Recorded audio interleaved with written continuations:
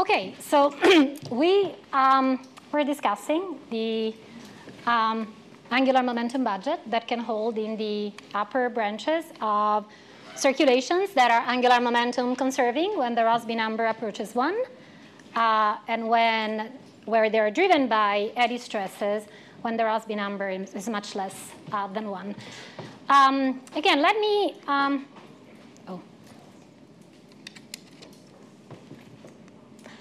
re-emphasize this point that, again, it's important. When a cell which conserves angular momentum starts becoming cross-equatorial, we have these upper-level easterlies that develop over a broad region in the tropics. The eddies that do affect transports of angular momentum are barotropic Rossby waves that propagate in upper-level westerly flow. So there is already a hint here that cross-equatorial Hadley circulations might be more angular momentum conserving because the appearance of upper-level easterlies shields them from eddies originating from the winter hemisphere higher latitudes. Okay? Okay, so then let's go back. Questions? No. Let's go back to the aquaplanet simulations. And here I am looking at a lot of fields. I know that this is a very packed slide. But here, the important point that I want to emphasize, this is what the circulation looks like before monsoon onset. And before monsoon onset here, I really mean this very short-lived time. This is, of course, the shallow mixed layer depth simulation where things are more or less symmetric above the equator. And after monsoon onset, I'm picking a time where the monsoon is really well developed. So again, going back to what the circulation looks like, notice how here, when things are symmetric about the equator, the circulation is characterized by two cells that, again, are almost symmetric about the equator. The southern cell is a little bit stronger than the northern cell. Notice how the gray contours represent angular momentum contours. We said that a circulation that conserves angular momentum is such that angular momentum contours and streamlines are aligned. We clearly see crossing of angular momentum contours by the circulation. So the circulation is not angular momentum conserving. And in fact, the color contours that show eddy momentum flux divergence in red and convergence in blue clearly show that this cells are, in fact, very much in the limit of our small Rossby numbers. Eddy stresses really constrain the strength of the circulation. These are, again, the large-scale eddies originating at higher latitudes. They propagate in region of upper-level westerly flow. Once they start approaching the critical line, the zeroing line, they break. And again, they extract momentum from these flanks of the circulation, and they converge to higher latitudes. So let's see what happens, just more or less 20 days after, I think it's 25 days after this snapshot. And notice how in 25 days, the circulation really has changed quite rapidly from this more equinoctial pattern to this solstitial pattern characterized, again, by just one single strong cross-equatorial Hadley circulation. Points to notice is the fact that if you can see, angular momentum contours now are not vertical, which is what you expect if angular momentum is dominated by the planetary component.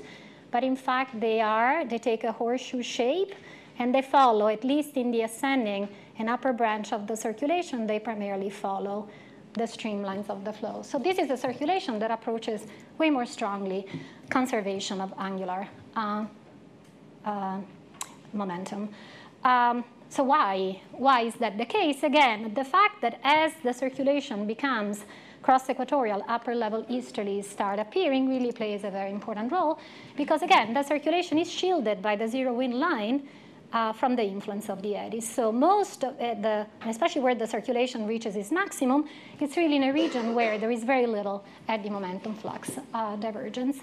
And so here the argument is that these monsoon transitions that we see in the absence of any lengthy contrast are really driven. Basically, they represent transitions in the leading angular momentum budget in the upper branch of the cell from an eddy-driven regime, where, again, the circulation is really slaved to the eddies, to a regime that is much more angular momentum conserving, in much better agreement with the angular momentum conserving theories that Jeff discussed. So the question is, why is this transition so rapid? Why does the circulation intensify so rapidly? In these simulations, there's two feedbacks that operate on very short time scales. Again, the first one is associated with this interaction between the mean flow and the eddies. As the circulation becomes cross-equatorial, upper level easterlies develop. The easterlies shield the circulation from the eddies, and so the circulation can become more angular momentum conserving. As it becomes angular momentum conserving, you really shift to a much more nonlinear dynamics. Advection by the circulation really becomes dominant.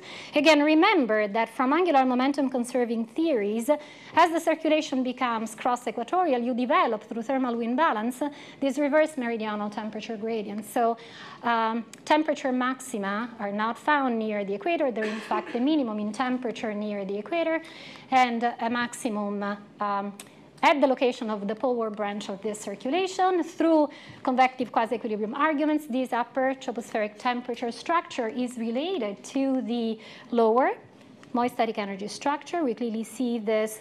The equatorial minimum is not. So, I mean, it's not really a minimum, but you definitely see a much larger values in moist static energy in the boundary layer in the subtropics, where the edge of the Hadley circulation is.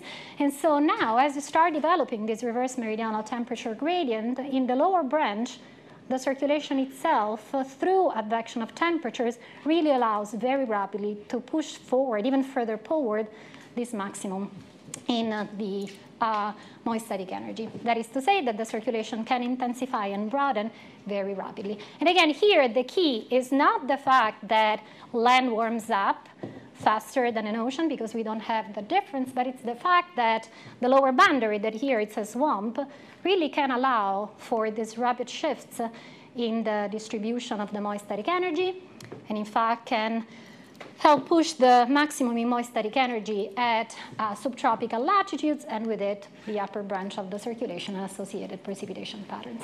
I had a question before asking to what extent this maximum coincides with the maximum in solar insolation. It does not. Solar insolation maximizes at around 23. This maximum is in fact occurring at about 30. Later in the simulation, it actually goes all the way to 30 degrees north. So here, the interaction and the advection provided by the large-scale circulation becomes dominant. And again, this is also a caveat in these arguments. They really emphasize the fact that we need to know the distribution gradients maxima in moist static energy to say something about the large-scale circulations. Is that because this is a couple problem, it really provides that a mechanistic but not a prognostic view of monsoons. We have to run simulations or diagnose fields to be able to look at these interactions. It's very hard to make any prognostic arguments based on this. Okay, so very, very short summary. The aquaplanet simulations suggest that rapid monsoon onset and end correspond to transition in leading angular momentum budget in the upper branch of the cell from an equinox regime where the influence of the eddies is large, and really the circulation is constrained by angular momentum budget, to a monsoon circulation where the role of the eddies is minor, and the circulation can approach more closely conservation of angular momentum. As a caveat, this is based on an aquaplanet, right?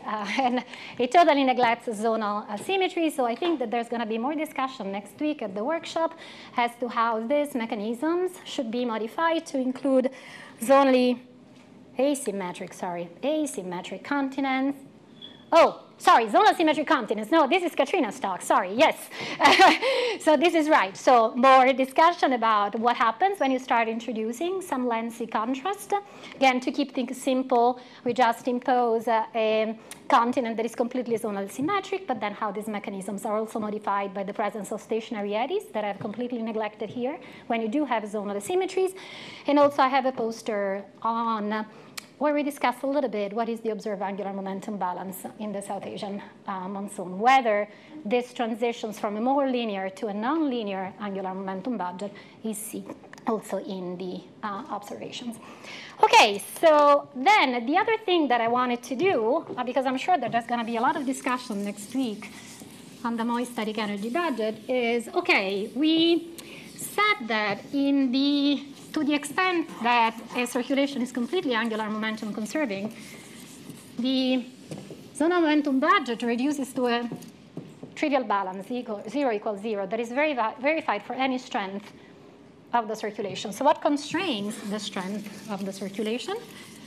And so a lot of progress has been made in that by using the moist static energy budget. But again, it's really the relevant budget for moist circulations. And in fact, in many ways, it's really the theoretical development to these quasi-equilibrium views of the interaction between convection and large-scale circulations that I discussed earlier. So how do we obtain a moist static energy budget?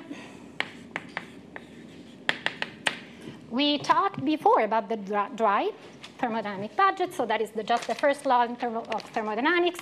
Jeff, I'm sorry, but I'm going to use primitive equations here. Sorry, pressure coordinates, I should say. So the first law of thermodynamics can be written, so I'm just rewriting in pressure coordinates, Cp, the temperature, d time, minus 1 over rho, d pressure, d time, equal to any heating rate. Okay, this is the first law of thermodynamics we should all be familiar with. So when we write it in pressure coordinate, then we have Cp. I'm going to expand the material derivative. We're going to have a horizontal temperature grade, and it turns out that you can combine the vertical advection of the material derivative on temperature and this term in just one single term that is equal to omega, which is the vertical velocity in pressure coordinate, omega being dp d time. And then here what appears is the dry static stability, that is the ds dp, with S being the dry static energy. We discussed a lot about the moist static energy. It's just CPT plus GC. And that is, I should have written it. Sorry, let's do this. And this is equal to the heating rate. Okay? Again, this is a stability. It's basically d theta, dp, a linearized form of stability related to the Brun-Weisela frequency. There has been a lot of work that is being done by using the dry thermodynamic budget. Once you know the distribution of the heating rate and the distribution of the precipitation pattern, so look at what large-scale flow is consistent and generated and driven by the diabatic heating. But again, the problem here is that it's diagnostic, but it's not prognostic. Again, once you introduce a perturbation, because the distribution of the precipitation is strongly influenced by the large-scale patterns, there is nothing that this budget can tell you. Okay? So then how do we make progress? Then we combine this. We're going to vertically integrate this.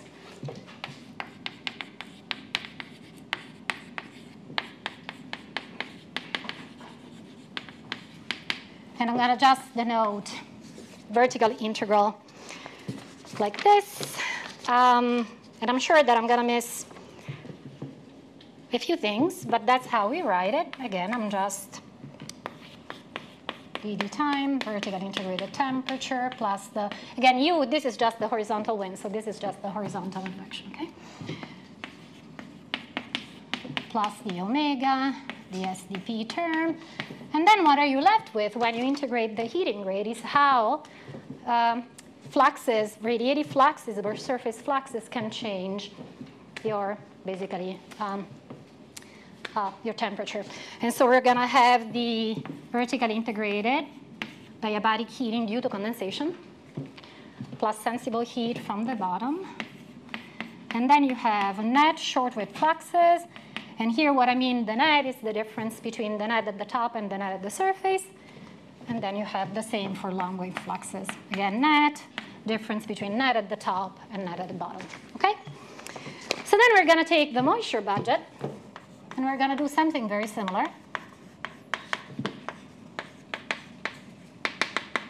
We're going to use it, again, these, of course, is written in energy units. We're going to do the same for the moisture budget multiplied by the latent heat. So we're going to do LV dq dt plus the horizontal advection plus the vertical advection omega dq dp. And this will have to be equal to sources and sinks, right? Sources minus sinks. Then you vertically integrate, and then you obtain LV ddt of Q plus the horizontal advection plus the vertical term. And then what are the vertically integrated sources and sinks? You're going to have the condensational moistening. We call it QM. And then you'll have evaporation from the surface. So latent heat from the surface. Okay? Then we're going to sum these two. We're going to sum the vertically integrated dry thermodynamic budget, the vertically integrated moisture budget, and we obtain the moist static energy budget. Let me call this equation 1. This is equation 2. Taking 1 plus 2, we obtain the moist static energy budget. So we have a term which is the storage of enthalpy in the atmospheric column, which is CPT plus LVQ. Okay. Then we have the horizontal advection of the same quantity, vertically integrated, CPT plus GZ. Sorry, the vertical integral is here.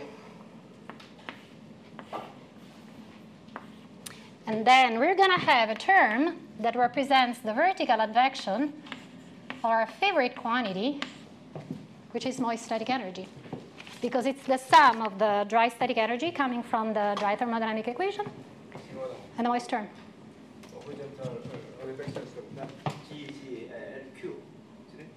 Say it again? No, I'm sorry, LQ. Sorry, yes, there is no GZ there. Yes. There are different ways in which the moisture budget is derived. Some start from a statement that moist static energy is conserved. At the end, you get to something similar, but this is really the correct way to derive it. And in fact, in the advection and in the storage, you don't have the GZ term. If you start from a statement that moist static energy is conserved materially, then you have the extra GZ term. Doesn't make much difference. That is a very smoothly varying term. But that's the correct way to derive it.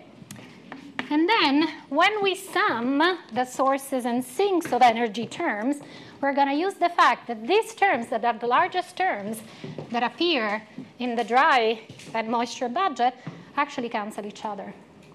Okay? So we're going to use the fact that the condensational heating, which is equal to LV multiplied by precipitation, is equal to minus the condensational moistening. So the two are the biggest term in the individual equations, but they cancel each other, so they completely drop. So now we don't have any information that is related to the diabatic heating anymore. And the sources and sinks are really our sources and sinks of moist static energy coming from the top of the atmospheric column and the bottom. And so these are going to be equal to what we call the F net, or net energy input into the atmospheric column. And these are equal to basically the top of atmosphere radiative fluxes. Again, those contain the downwelling short wave and the upgoing long wave, minus the surface fluxes. And the surface fluxes, in addition to the radiative fluxes, also contain the latent heat and the sensible heat. Is it clear? So we're really just saying that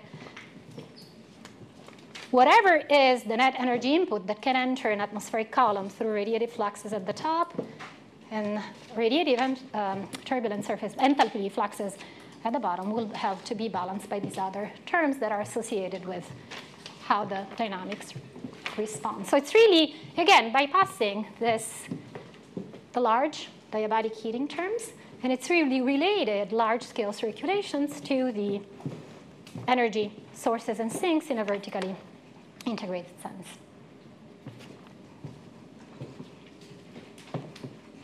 Okay? Okay, so then approximations that are usually used in the moist static energy budget are the following. Steady state, so we neglect any storage.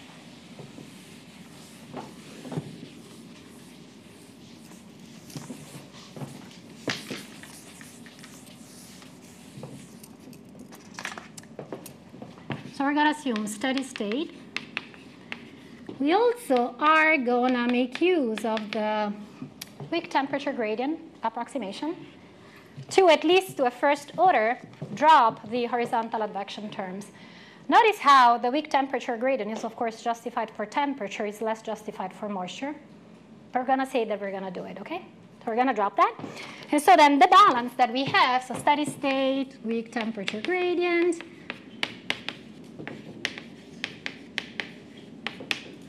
then we are going to say that the leading balance, and that is true in the deep tropics, is between the vertical advection of moist static energy and the net energy input. Again, if this is my atmospheric column, the net energy input is whatever comes through the top and the bottom. Okay? So then we also are going to assume that in the tropics, so far I haven't introduced any time averages. I've been a little bit sloppy about that. But we are going to assume that in the deeper tropics, really, the vertical advection is not dominated by eddy covariances between vertical velocity and h. It's primarily dominated by mean vertical motion. So again, I'm going to now put a bar. And assuming that the HDP bar is positively stratified, exactly as I showed you before, the fact that H tends to be, on average, larger at upper levels than at lower levels, which means that in pressure coordinate, this will be negative, then what this balance is really stating is that whenever the net energy input is strong as positive, what the atmospheric circulation will do, which means that you are actually gaining heat through the top and the bottom, the atmosphere will respond by diverging energy away through the development of vertical motions, such that omega will also be negative. So the way in which the circulation responds is to develop strong vertical motion in the atmospheric column. If you assume, and that is also a consequence of convective quasi-equilibrium, that really the dominant vertical dominant mode is a mode in which the vertical motion is characterized by one simple structure with maximum in the mid-troposphere. And then you have lower level winds and upper level winds confined to relatively thin layers close to the surface and the bottom, and they basically are opposite sign to each other. Then the picture that you develop is that you have lower level convergent motion. These converging motions are converging moist static energy that is smaller than the moist static energy that is being diverged away by the upper level motions. And so in this way, you can reach a balance, again, by which the net energy input coming through the top and the bottom is balanced by the circulation that is exporting moist static energy through the development of vertical motion. Okay? The H by the P changes sign, right? I remember that. Yeah, and again, this is also where you'll use using the assumption that the horizontal winds are primarily confined to thin layer close to the top and the bottom, so that when you take a vertical average, is really basically the difference between the H at upper levels minus the H at lower levels. And the H at upper levels is larger than the H at lower levels. There is a lot of caveats that go into this, and that's where we also are right now, moving a little bit away from convective quasi-equilibrium. To what extent this is also true that, always true that convective motions have a deep first baroclinic mode structure. There is evidence in the tropical Pacific of, in fact, circulations in which the export is occurring at a much shallower level, where, in fact, you are close to the minimum in moist static energy. And you can still have convective rain bands, such as the one over the Eastern Pacific, that in fact is importing rather than exporting moist static energy, because again, in this case, when the return flow is at lower levels, let's say mid-levels where the moist static energy reaches a minimum, the lower level converging motion is importing more moist static energy than the one that is being exported by the mid-level motion. But these are things that are being We'll get to them next Exactly. Next week, there's going to be a lot of discussion about this. There are a lot of different definitions of a quantity, which is the gross moist stability. I'm sure that the gross moist stability will be used extensively. And the gross moist stability can be defined in many different ways, but it really is a measure of the vertically integrated export of moist static energy by whatever circulation you have, normalized by the mass convergence at lower levels. Again, here, all these arguments are based on positive gross moist stability, also called GMS. But again, there is a lot of work that is being done these days to understand how good of a representation of many tropical rain belts, the assumption that gross moist stability always positive is. Okay, so another point that I want to emphasize that goes back to how we should really think about and I should mention that really the first paper that introduced the gross moist stability is also a quantity that is really powerful to, for instance, model tropical precipitation is Milling and Held. 1987. And honestly, we haven't done a whole lot of progress since that paper in understanding what really controls the gross moist stability. It obviously has to do with the interaction between convection and large-scale circulation. Probably I gave you the idea that we have all figured it out. It's all about convective quasi-equilibrium. In fact, it's really not the case. Okay, there is a lot of active work that is really trying to understand where all of these assumptions based on convective quasi-equilibrium really break down, and when we need to consider deviation from convective quasi-equilibrium. Okay, so the other thing that I wanted to say, again, because it really, maybe I shouldn't, okay. I think it really makes the case for how the moist static energy is really the budget that we need to consider, for instance, when thinking about monsoonal circulations, is the following. Again, the net energy input is the difference between top of atmosphere radiative fluxes minus the surface fluxes. Okay? So the surface fluxes are also the ones that control the surface energy budget. So now I'm thinking about the surface energy budget of a mixed layer, but then we'll talk about that, how that gets modified, for instance, over land surfaces. Let me call just big C the heat capacity of whatever mixed layer I have. So the surface energy budget is just a statement that storage, let me call it TS, in the mixed layer depth. So how temperature can increase in the mixed layer depth will be a result of the surface fluxes. And again, notice that the surface fluxes are taken as positive when they warm the mixed layer, that is the surface. We have to switch sign when we consider what gets into the atmospheric column. And then possibly, if you have ocean heat transport, there will be a convergence of ocean heat transport here. Okay? Okay, so over land, there is, of course, no transport. And also, because the heat capacity of land is small, then this term on any time average longer than a few days will drop out. Okay? So land is really different than the ocean in terms of this moist static energy view in the fact that, again, on time scales of a few days, the surface energy fluxes are constrained to P0. Okay? So the net energy input into the atmospheric column is really dominated by the top of atmosphere radiative fluxes. Okay? And so, for instance, this is why over monsoon regions you have, through seasonal insolation forcing, a strong source of energy through variations in solar insolation. Okay? And so it's the atmospheric circulation, because no heat can go into the surface, that need to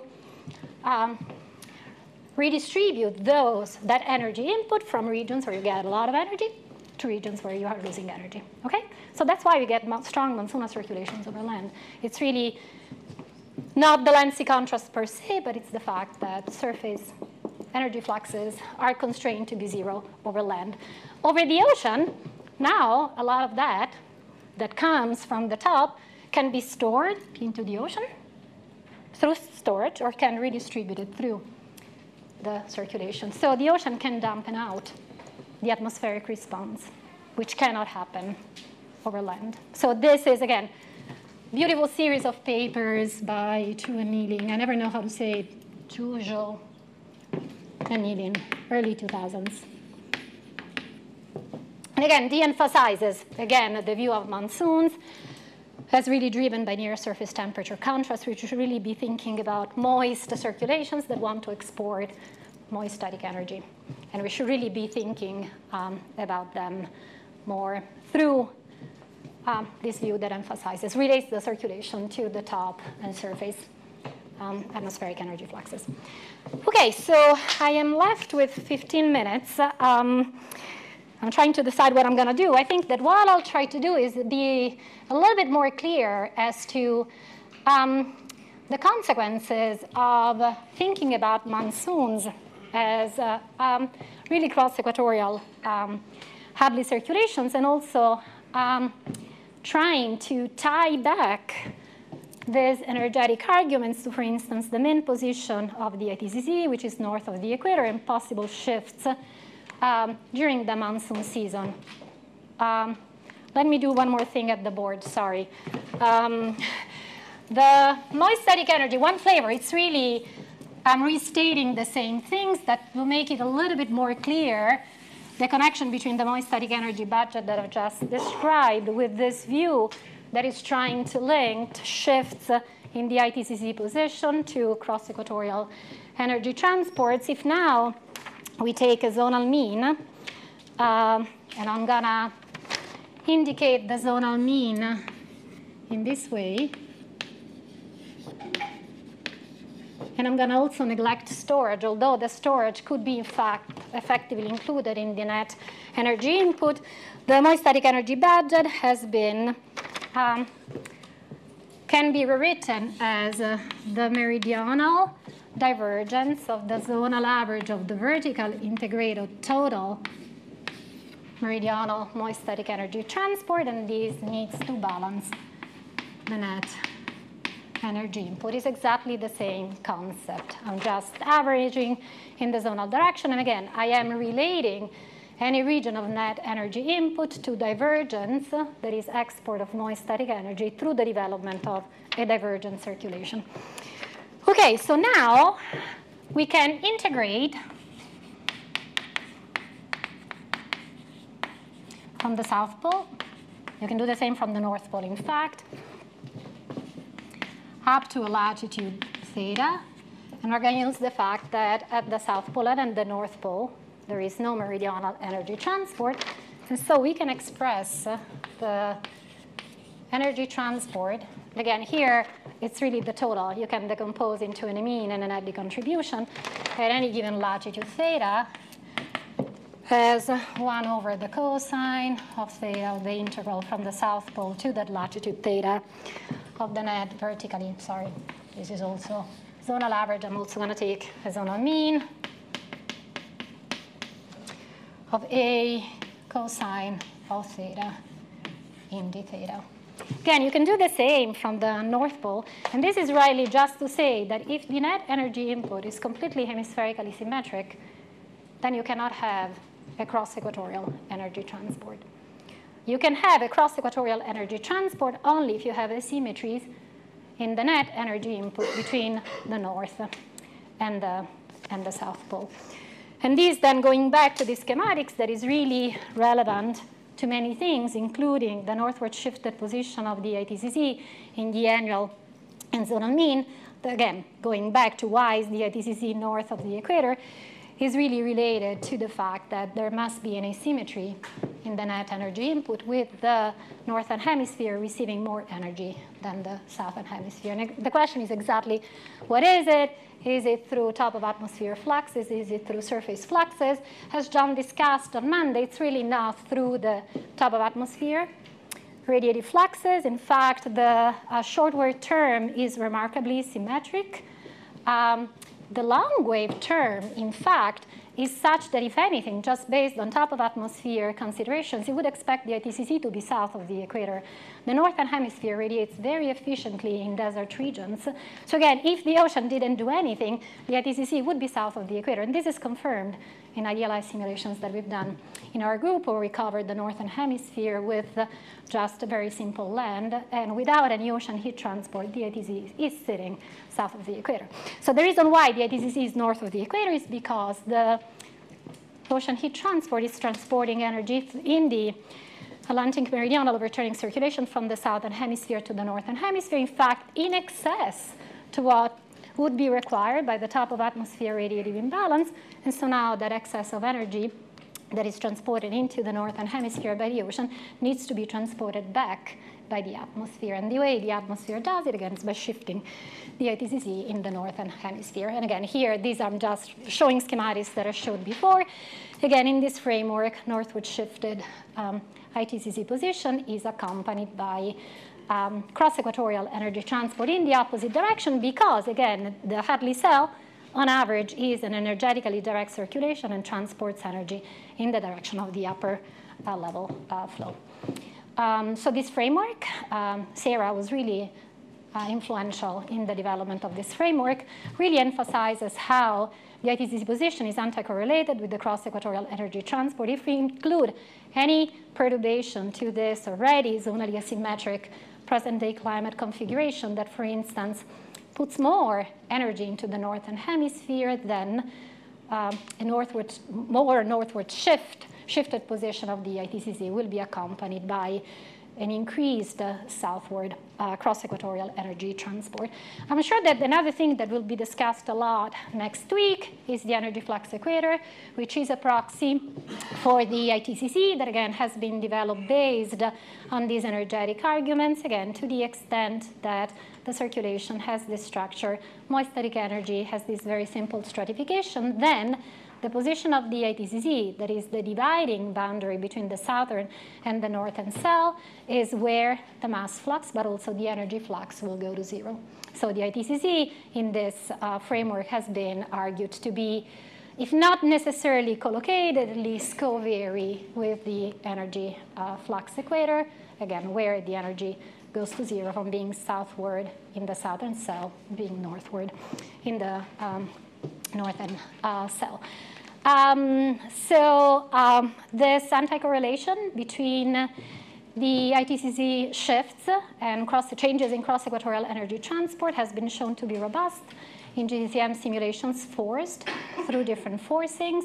This anti-correlation is shown here. This is the annual mean ITCZ change as a function of the changes in the annual mean atmospheric cross-equatorial energy transport. And with a sensitivity of, so you need to obtain a 3-degree shift in the ITCZ position, you need 1 petawatt of change in cross-equatorial energy transport.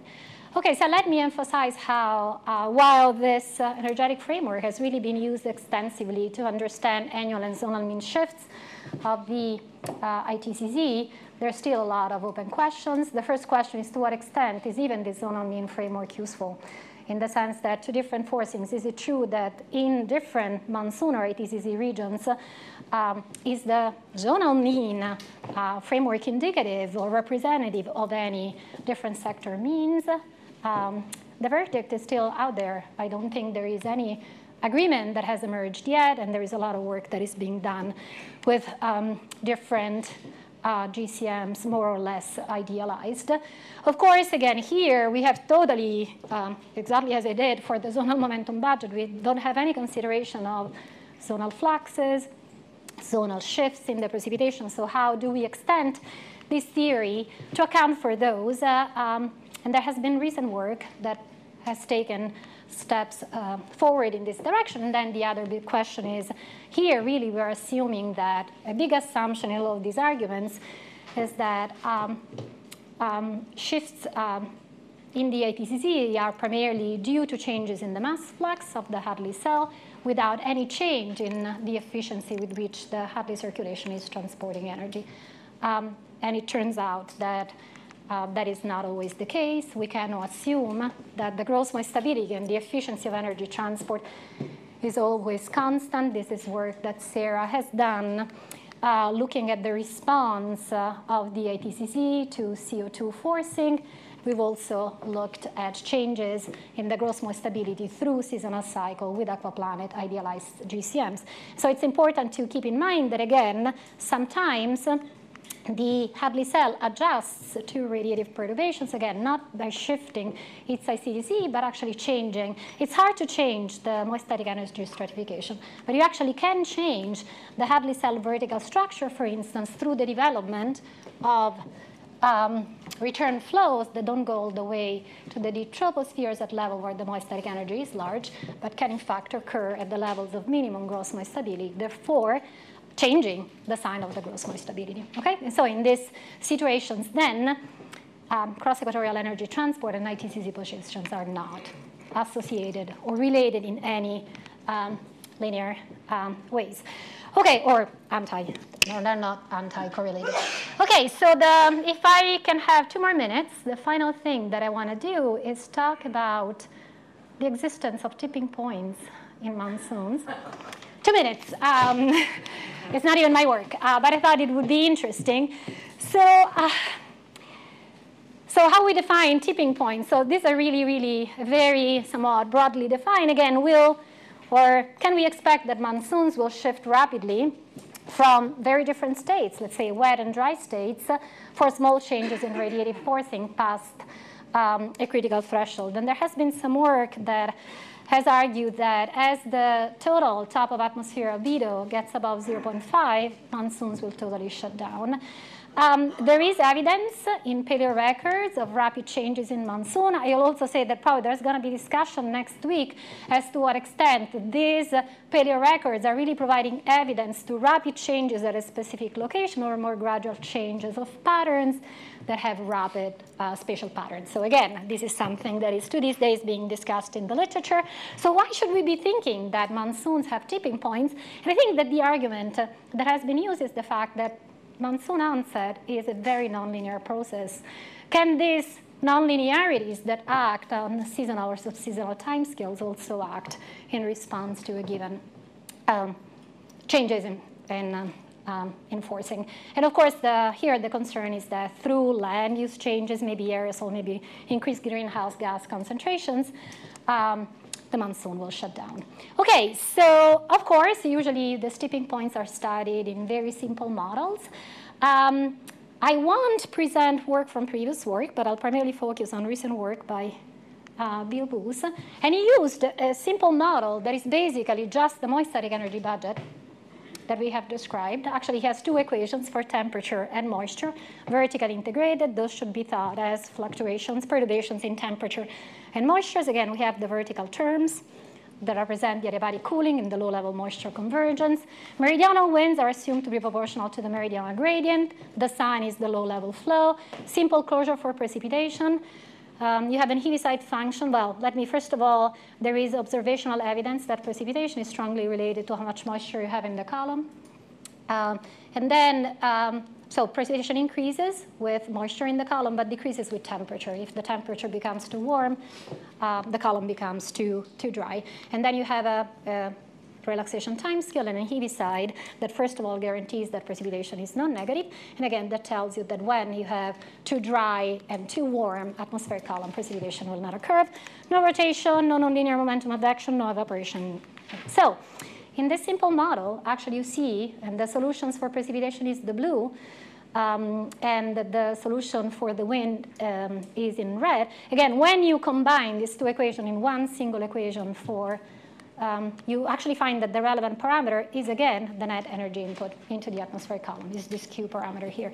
And again, you see that there is no evidence of any abrupt change in the monsoon. There are some maybe nonlinear increase of V and P as Q is positive. Once Q becomes negative, again, this is the net energy input into the atmospheric column, no precipitation, and then the circulation reverses sign. So how do we explain the absence of tipping points in these simple models with previous work that have argued for the existence of tipping points? So previous models, especially this paper by Leverman et al., basically used some similar arguments as the one provided by the moist static energy argument, but they neglected some key terms in the resulting equations. They neglected the vertical term in the dry static energy budget, that is the adiabatic cooling, that is also the vertical motion that sustains precipitation. They also neglect completely the lower level convergence. The dries retain the advection by rotational flow of moisture, and they argued that that is the relevant nonlinearity for the monsoon. So to test that that is indeed the case, that it's really not accounting for these terms that are so important and that really represent our current understanding of moist circulations in the tropics. So then here, what is being done, you take the same model, and by basically pulling the dry stability, the DSDP term that I discussed before, to 0, then you obtain the following solutions. Basically, as Q decreases past this threshold, your monsoon completely disappears. Okay? So again, here, what I would like to emphasize is that, again, our current understanding of monsoons is not in line with the existence of tipping points. And I'll stop here.